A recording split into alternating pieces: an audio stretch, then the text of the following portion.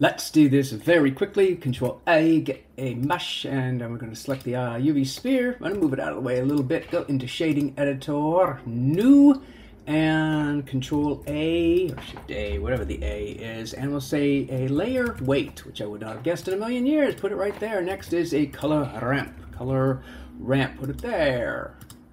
Facing into vector and color into alpha.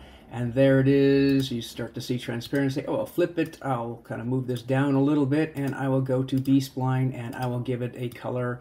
And you can see, oh, I'll shade smooth. There it is, transparent. You can do a lot more with it, but this was something that took me forever to figure it out, so I hope that helps. Cheers.